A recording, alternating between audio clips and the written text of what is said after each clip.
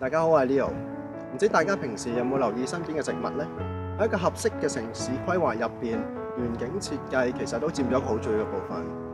而喺多倫多呢度有植物嘅地方，其實一啲都唔少。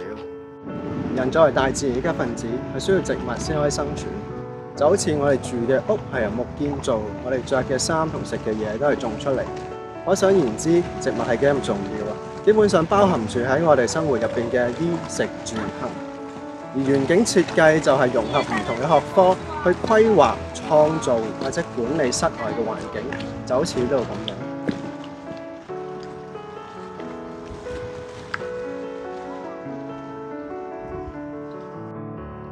咁你可能會問，點解室外都要設計啊？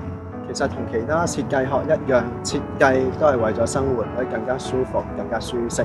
就好似你唔想坐地下一樣，有人設計咗張凳，咁你可以坐喺上面更加舒服咁休息。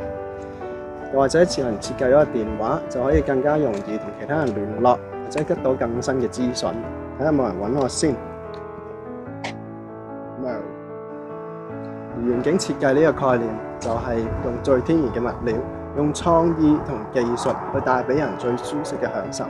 同時亦都秉承住可持續發展嘅概念，對呢個世界、對呢個地方都可以更加好。係咪突然間覺得園景設計好重要啊？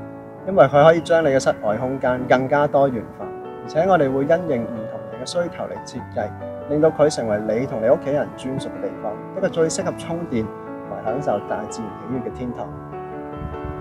咪住！講咗咁耐，究竟點樣設計啊？究竟個花園可以點玩？